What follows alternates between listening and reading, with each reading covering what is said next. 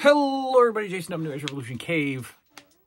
Beautiful Wednesday to you here on the show, the big show, the program, if you will. We're changing things up a little bit. We're going to do 2 shows today, possibly. The Nintendo show I've got to switch up a little bit. I think it appears that folks are more interested in games that are uncommon or, you know, not ones that are played often. So when I was doing things like, you know, Darkman and Nightmare on Elm Street, you know, people seem to be a little bit more interested in those videos than the videos of, you know, Liam and I playing RBI baseball, or, you know, if we did Contra or something like that. I don't think those seem to get a lot of interest. So I might go back to playing just, you know, the games that you don't play. You know, I have a massive pile of games that I've never even put in the system. Sometimes that results in me finding a game like Darkman or Nightmare on Elm Street that I like. And then sometimes it's just bad and you watch me play for 15 minutes. So we'll see. Liam and I are going to tackle Super Mario 3 together. But I won't film that entire thing because I think that's like an hour playthrough, I think. And we're not going to play through it. But we're going to goof around with that. That's kind of our next, he's playing now. That's kind of our next obsession, is trying to get as far through Mario 3 as we can. So we're probably going to start doing that later. So later tonight I might play kind of a random game off the shelf. Maybe we'll see. We'll see. I don't even know if the Hey, Want to Play Nintendo will stick around. It's not the most watched program, but we'll see. We'll see. So now I'm going to talk about some movies that I haven't seen before until now. As you know, I have this huge list of movies that I should have seen, being a fan of the 80s. Some of them have shocked you, including Monster Squad, that I haven't seen, but desperately looked for yesterday to no avail. There's a lot of movies that I haven't seen, and they're movies that I should have seen. We're also going to talk about a new movie interest of mine, something that I've just discovered and really enjoy, especially down in the atmosphere of this room on a Sunday afternoon or whatever. I'll tell you about that in a minute too. But the first movie that I should have seen, that I have not seen until now, and I did finish it last week, is Top Gun. I've had Top Gun sitting in my shelf forever. And then Maverick came out, and everybody said how great Maverick was. And I was like, well, that's a good time to get Maverick and watch Top Gun for the first time. And I love it. I love Top Gun. Top Gun is actually a fantastic, action-packed, gripping, intense, edge-of-your-seat movie with one of the best soundtracks ever. I mean, I put the Top Gun soundtrack right up there with the Rocky IV soundtrack. I mean, it's so good. I'll never skip over, you know, Kenny Loggins again when this song comes on. It's such a great soundtrack. So Top Gun, these reviews are kind of going to be spoiler-ish because, come on, most of you have already seen these movies. But Top Gun is about the greatest pilots in the U.S., in the world maybe, gathering together to, you know, complete these almost suicide missions. The best of the best, the elite, become Top Guns. That's their name, the Top Guns. And there's so many, you know, not modern, but pop culture references that I've said and didn't know where they came from. The number one being Talk to Me Goose. I have said Talk to Me Goose quite frequently in life. When I sit, even when I sit down with a patient if it's a closer patient that I've known for a while, they go, oh, I'm having a bad day. I go, talk to me, Goose. And I never knew why I said that. I never had any idea why I said that. I think I knew it was from a movie. I think I knew it was Top Gun because what other movie is Goose in? But I didn't know why I said it. I never had seen the scene, and now I know why you say, talk to me, Goose. Also didn't know that Goose dies in Top Gun. Had no idea. In fact, when the plane goes down, or when they have to eject, and Maverick is cradling old Goose in his hands in the water, I just figured, all right, the next scene will be the infirmary, and Goose is fine. No, Goose and his mustache are dead. And I had no idea that happened. No idea that Goose dies in Top Gun. Tom Cruise I've always been a fan of. And I like him before he was a, worldwide icon, gazillionaire, upper echelon elite. I still like him, but I really like Tom Cruise in this. I really like him in Risky Business. I like him when he's just a kid and still has, kind of jacked up teeth. I prefer him in that state. And he's fantastic. He's the most charming guy. I don't know. Look, in a completely... Top Gun, or I keep saying Top Gun. Tom Cruise is dreamy. I mean, really, he knows how to just be dreamy. And I say that he's the smile. He's constantly got this arrogant but sweet smile on his face this whole movie. And I'm enamored. He's great. He's great. He has the Jason Priestley effect on me. Whatever that means. Whatever. It's all on the straight and narrow. But Tom Cruise really kills it in this. Kelly McGillis as the love interest doesn't do it for me. In my mind, I think in my mind I confused Kelly McGillis with Elizabeth Shue, from Karate Kid.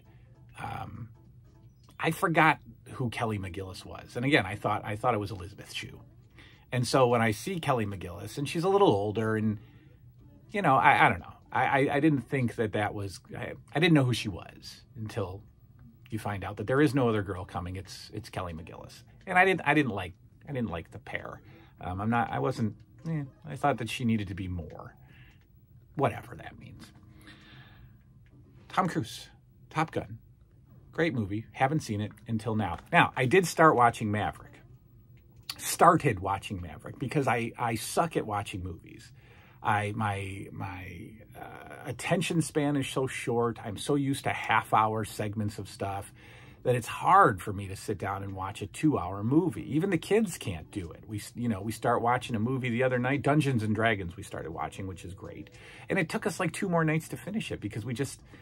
the attention span, the ability, it's all of us. All of us are jittery and, so it's taken me a little while to watch Maverick. And it's good. It's fine. I'm sure, it'll end well, I'm sure. But I would take this one all day over Maverick. And maybe it's because of maybe I really just don't like anything modern. Maybe I just, I think some of the co-stars of this movie, the whole flight team that's put together, I think I liked them more in the 80s. I think they didn't, irritate me as much as the 80s characters did. Because some of the guys and the girls in the modern movie, there's, I don't know. Maybe I'm just so disheartened to anything today. I don't know, but Maverick's fine, but I'll take this one all day. I'll take the original Top Gun all day. Being disheartened or disinterested in modern movies or actors or co-stars or extras or themes or whatever, Liam just threw the Nintendo controller as he died on Mario 3. That segues into, now I'm going even further back in time to watch movies. And I'm finding myself very entertained and very relaxed and not frustrated about anything that I'm watching, because I'm going back to the 30s, folks. I'm going back to the 30s to watch movies, and this could become kind of my new thing. Will it replace 80s movies? No, but this is actually even, well, 80s movies don't frustrate me at all, but these are easier to watch than any era of movie for me. These all came from that big VHS collection that I picked up for free off of Facebook. And the guy was in his 80s. And, you know, old people like old movies. You know, my game. So the first, these were total random. Go into the mini Blockbuster, the what is it? The Block Basement Buster? I forget. I think it's Block Basement. Yeah, Block Basement Video. Go into Block Basement Video and just randomly pull a couple of these movies off the shelf. Liam is absolutely losing his mind because he's struggling on World 1 with Mario. We have been away from this game for so long that he is struggling. My expert gaming child is struggling with World 1 on Mario 3. Randomly grabbed 2 movies, and it started a whole new thing for me. So I watched Boys Town. First I watched Boys Town with somebody named Spencer Tracy. I don't know. And then another fella named Mickey Rooney. And this is great. Boys Town is great. And I don't know the year. I think it's in the 30s. But Mickey Rooney, before he was adult actor Mickey Rooney, he was child actor Mickey Rooney. I kind of knew that, but I obviously had forgotten it. And he's fantastic. He's fantastic. And Boys Town is basically about a a priest who wants to help underprivileged or homeless kids, or, you know, kids with bad families, orphaned kids, whatever, and boys, and starts off with a few, and then grows his empire to, I think he's housing, 100 or 200 boys at one time in this facility, and he takes care of them, and it's great. And Mickey Rooney is a mobster's brother. And the mobster, Mickey Rooney has no family, and his brother's a mobster, wrapped up in a life of crime. And he actually goes to the priest and the brother asks the priest to take care of his brother, because he doesn't want him getting caught up in this life of crime. So the kid is like a little, Mickey Rooney's like a little wannabe gangster. He's a little tough guy. And all the boys at Boys Town are nice and polished and well-behaved, but tough, too, if they need to be. And so Mickey Rooney has to try to, come in and show off a little bit and be a bully until he softens for multiple different reasons. And it ends great. It's a fantastic movie. It's a great movie. What I love about this, though, is the style of acting and the style of speech. The speech of the 30s. You know what I'm talking about. Hey, I'm going to come over there and give you a crack in the head. That kind of thing. I love that. And nothing about it bothers me. Nothing about it gives me an ill feeling. Nothing about it is screaming agendas in your face or anti-agendas or anything. It's just art. It's art. It's just a movie. It's just good, innocent. Sit down on a Sunday. I sit down here. I turn the lights off. I put the owl lamp on. I get under the blanket and I just watch a 1930s Spencer Tracy movie on a 25-inch Zenith System 3. And it's a great day.